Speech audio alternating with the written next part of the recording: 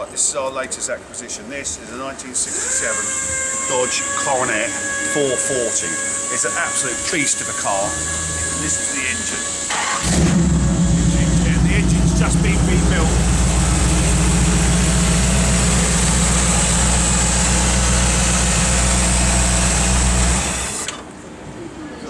And it's actually still being running. Got loads of performance parts on the car. And as you can see, it's rock solid. It's not the usual, you know, Coronet with no boot floor or rotting, right? It will have to be run in though, so the next owner's got to run it for 1,000 miles. Body's very, very straight and good. Got the original dog-dish trims, original tyres, pillarless coupe, beautiful inside, all original. Again, not being mucked about with. It's auto.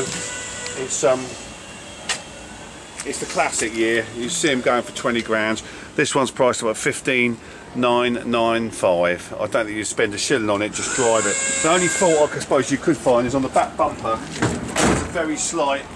There's a little dent on the back, but nothing major. We might be able to sort that out, I don't know. As you can see, the paint's original colour. Very straight, very proper car, just ready for this season. Go cruising. So come and get it bought. Must be one of the nicest Coronets left.